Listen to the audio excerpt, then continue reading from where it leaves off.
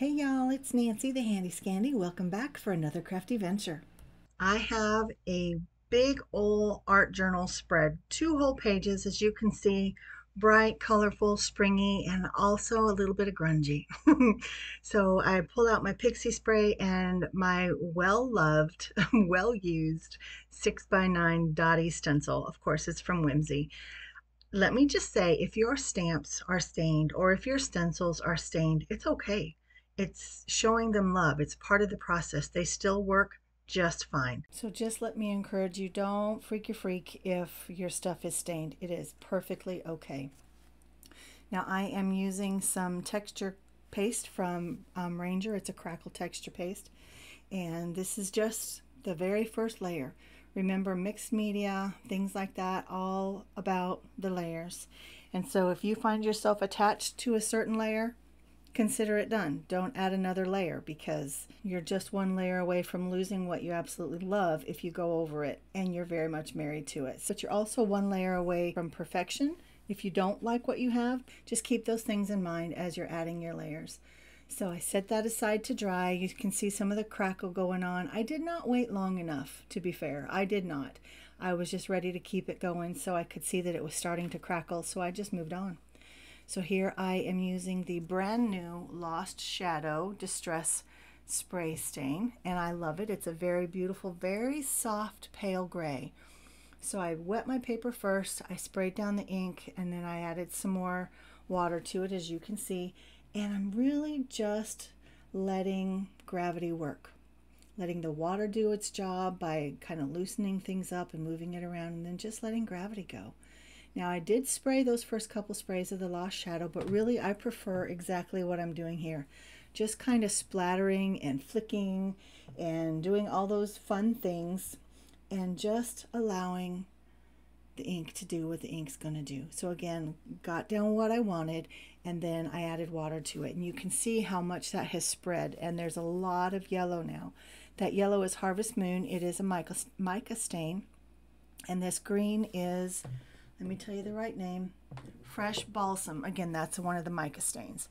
And I love green and yellow together, and you can see that for the most part I just splatter and I just kind of flick or drop the ink onto my well, my work surface, my project.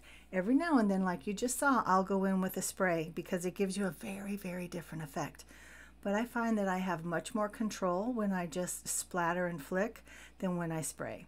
And I'm able to kind of use that white space in my favor that I've been trying to do for so long.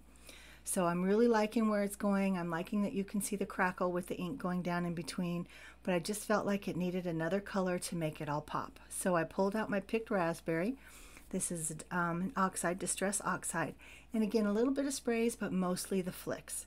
And I was hoping to do some blending and get some more oranges with the picked raspberry and the Harvest Moon, but I did not let them blend enough, because remember, wet on wet blends, wet on dry layers. So I have more layers than I have blending going on, and I'm not mad about it.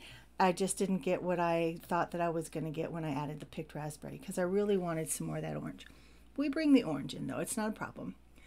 What I'm doing here is I have some water down on my my spread, and I like to take the end of the sprayer and just kind of drop the concentrated color, if you will, in some strategic places, especially around those circles, because it kind of highlights them and makes them stand out, but it also goes down into all those cracks of the crackle paste, which I love.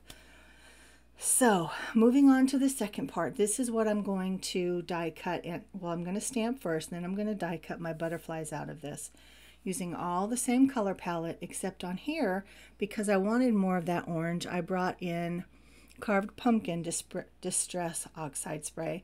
Unfortunately, it took over. I do love orange. I am an orange girl. I said before, the warm end of the rainbow or the color spectrum is definitely my wheelhouse, but it just took over a little bit. I was hoping for more of the yellow and the pink, which I have. I just don't have what I thought I was gonna get. So I have it all done, lots of layers, lots of speckles, lots of splatters, lots of shine with the mica. And so here I am using the outline die, and it is absolutely beautiful. I'm using that just as kind of a viewfinder. Now this is the Elegant Butterfly stamp, and that was of course the outline die for the stamp. It's absolutely beautiful, guys. I can't tell you enough. So we've got the beauty from the color palette. We've got the beauty from the shine and the spray stains. We've got the beauty from the ink blending. We've got the beauty from the stamp itself, which is absolutely stunning. Love that filigree work. And now we've got the beauty of the heat embossing, which never ever gets old to me. So I have this super sped up. It's like almost 6 times. But I love it. I just wanted to look at it. I wanted y'all to see it too. So yeah, just VersaFine Clair Nocturne ink stays wet a little bit longer. All the VersaFine Clairs do. They have a longer open time. And then I sprinkled on the clear embossing powder. I did not have to use Versamark or anything else. It worked perfectly. So die cut both of my butterflies. They're so, so pretty. Lots of that mottled color. And then of course the shine. Kind of auditioning them on my page to figure out where I wanted them and if I wanted to do anything extra. If y'all know me, you know extra is kind of my middle name now. So I am taking the Hatch stamp from the Distress, I think it's called Distress Backgrounds. I'll have everything listed downstairs like I always do. And I love that. I love that kind of, it's a hatch mark. It almost looks like a threadbare rug or some burlap that's lost a lot of its weave. And now I'm taking one of the dotted stamps from the FaDoodle's dots. I love that stamp set as well. Yeah, I used the gray for the hatch marks, and then I used of course the yellow for the dots. And now I have the vintage script background stamp, and I also use the grungy, is it grungy burlap, something like that, grunge canvas stamp. You could see down there in the bottom right. And for those I used old paper, as well as, let me give you the right name, forest moss, because the old paper just wasn't showing up very well. So I wanted the forest moss on there too, just to kind of pull out that same kind of deep olivey green that I was having. And I'm in love. So on those stamps, the stamped images on my background, I actually sprayed them with a little bit of water so they would be a little more mottled, a little more soft, no harsh lines. And then I have all of my words die cut. I use the bold ABCs as well as the Cutie ABCs for my words. And then you can see I have my brayer and I have my white acrylic paint, and I'm literally just brayering the paint over all the raised spots on the page. So it's hitting those, well, it's hitting where there's folds are. Obviously you can see that big blob that I created there, but it's okay. It fades into the background sooner than later. And then of course it hit all of the stenciled dots as well.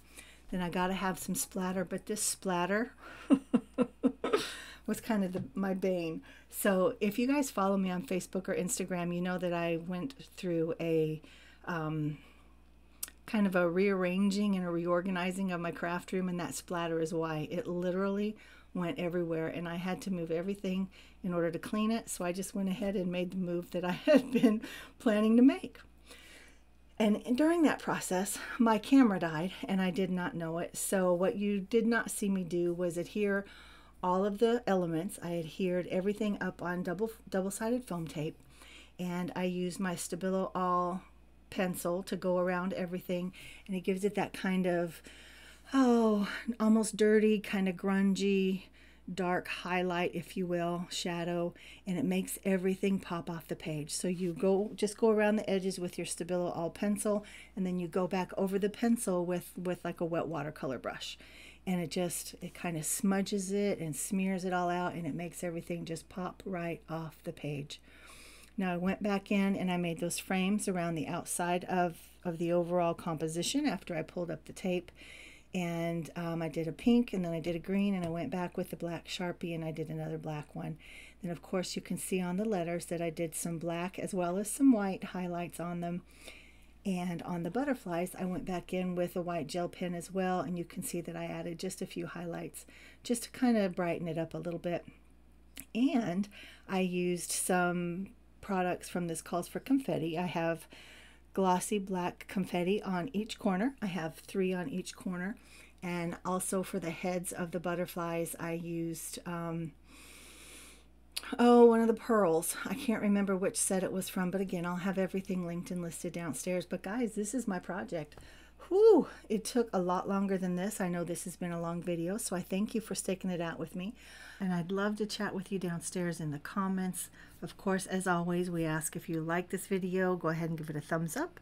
If you are not already subscribed, go ahead and hit that subscribe button, ring that bell so you're alerted every time I post something new. And until then, guys, I will see you downstairs in the comments, but I'll be back soon. Until then, thanks. This is Nancy, the Handy Scandy. Mwah. I am out.